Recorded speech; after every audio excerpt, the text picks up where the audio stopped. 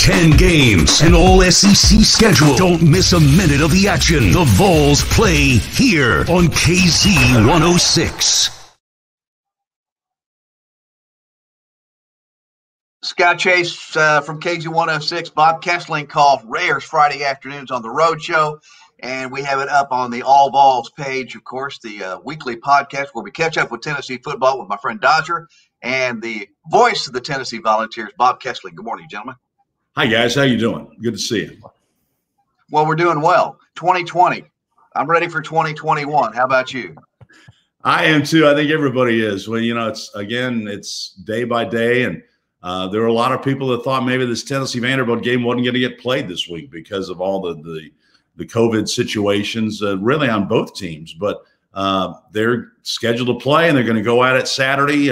Vanderbilt, this is kind of their bowl game, and I guess it's a bowl game for both teams because Vanderbilt's looking for its first win of the season, and Tennessee trying to break this losing streak. So, and it's always a huge game for Vanderbilt, huge game for Tennessee down through the years, and it's one of those games you just don't want to lose. It's a rivalry in-state game, and these guys know each other, and they played against each other in high school, and so it's just a game you want to be ready to play. And I think that Tennessee had some good things in the Florida loss, if you can't say that, but I think they found some things that worked. I think they're encouraged by the quarterback play they got last week. Now they got to take a step forward. And, either JT Shroud or Harrison Bailey has to come up now and really prove that it's their job and that they can take the reins and run with it. So that's going to be one of the interesting storylines in this game, just the quarterback situation. And Jeremy Pruitt said he might use all three of them again this week. So we'll see how that plays out. Well, let's face it, this is a week in which the Tennessee team needs to take advantage of. I mean, they've had some tough opponents. They've had some tough games over the last few weeks. This is a Vanderbilt team that they should go out and be able to play well against. And I think they need that confidence-wise.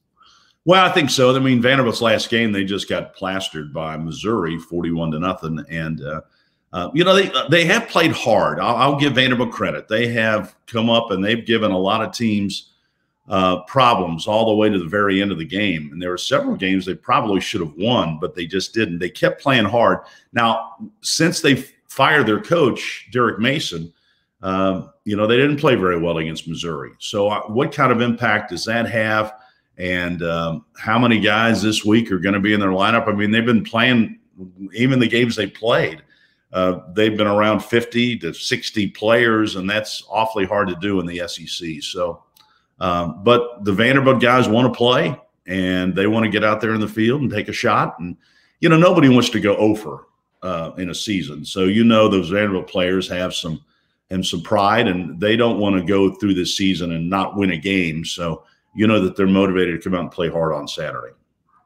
What's the rivalry like in the locker room for these guys and these teams? You mentioned it just a little bit. They have played against each other, a lot of these guys in high school growing up. But we've talked a little bit about rivalries kind of off the air a little bit, but this is a rivalry that's a little different. It's a Tennessee rivalry. It's these two schools. What's the rivalry like for these players as they're going through this? It's not Alabama. We know that. It's not Florida, but it's still something that's big for them, right?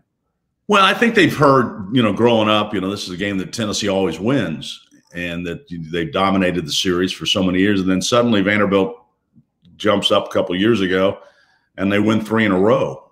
And now that, Tennessee won last year, but Vanderbilt now has confidence. They've beaten Tennessee. A lot of, some guys on this team, the veteran guys on this team know what it's like to beat Tennessee.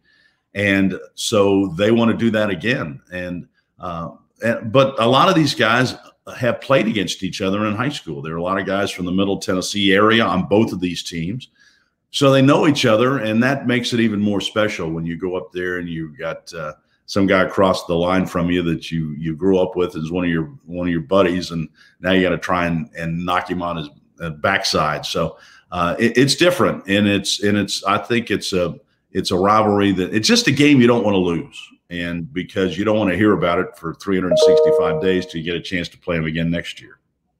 So what are the keys to the game this week? We know that the Vols need to find some quarterback play, there's stability back there. The run game didn't quite perform up to expectations last week, but it has been there throughout the season. What are we looking at this week against Vanderbilt? Well, I think the key in the Florida loss was Tennessee's and it's been there all season long, inability to get off the field on third down defensively. Florida converted a lot of third and longs against them and kept drives alive and went down and scored. Somehow Tennessee's got to figure out a way to get off the field and get the ball back. And that's been a problem all season long. And, Tennessee's been having to kind of work the lineup with guys that have not been in there and guys that have gotten injured or dismissed from the team and those type things. So they're still trying to, plug and play a little bit on defense. But you can't keep letting the team just march the ball down the field on you. You've got to make a stand and get the ball back. And they've just not been able to do that on a consistent basis against good teams. Now, Vanderbilt's got a quarterback that they really like, Ken Seals. He's a freshman, and he is putting up some pretty big numbers. And he seems to be getting better with every game. They've got a good running game, and so there's a lot of things to like about Vanderbilt's offense. Now, their offensive line, it's week by week who's going to play and who's healthy and who's going to be out there. But when they've got all their components on offense, they've got a good receiver in Cam Johnson. When they've got all their weapons out there, this is a pretty good Vanderbilt offense. And so, Tennessee's got to make sure they get them off the field and not let them take advantage of long scoring drives. And a thing that Tennessee has not been able to do, as we all know consistently, is take advantage of scoring opportunities and getting some turnovers. I mean, Tennessee still only has 2 interceptions by their defensive backs, which is one more than Vanderbilt's got. Vanderbilt has 1 interception on the year. So they've had problems taking the ball away from other teams too. But, it's now in college football, they're throwing all these short passes and they're the crossing routes and those things. And it's not as easy to intercept passes as it used to be.